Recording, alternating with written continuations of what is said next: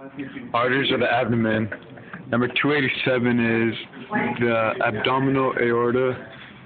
291 is a celiac trunk, which is right there above the abdominal aorta. You can't even see the. 296 is common hepatic artery, which is this one right here.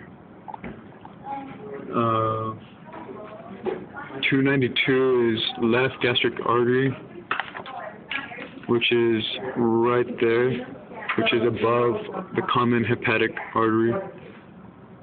293 is a splenic artery, which is right there. It's underneath the left gastric artery. 327 is gonadal arteries, which is this long thing here, this one. 315 is internal mesenteric artery, which is right there. So it's underneath the gonadal artery. 348 is a lumbar artery. Where's 348? They have other ones on there. Lumbar right there. 348. That's actually the left common iliac artery. 330 is a right common iliac artery. 331 is the right external iliac artery, which is right there. The left external iliac artery is right there. Oh, okay, because the right internal iliac artery is number 338, which is right there.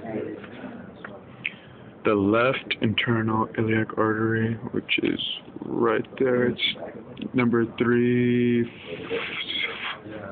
I don't know. Doesn't have one. And then you got 321, which is the right renal artery, which is right there on the kidneys. 325, which is the left renal artery, right there. 304, superior mesenteric artery. 304. 304. I don't usually do right and left because if you don't know your right and left by now, especially with okay. like 304 right there. Yeah, that is. That's 304. Okay. 304.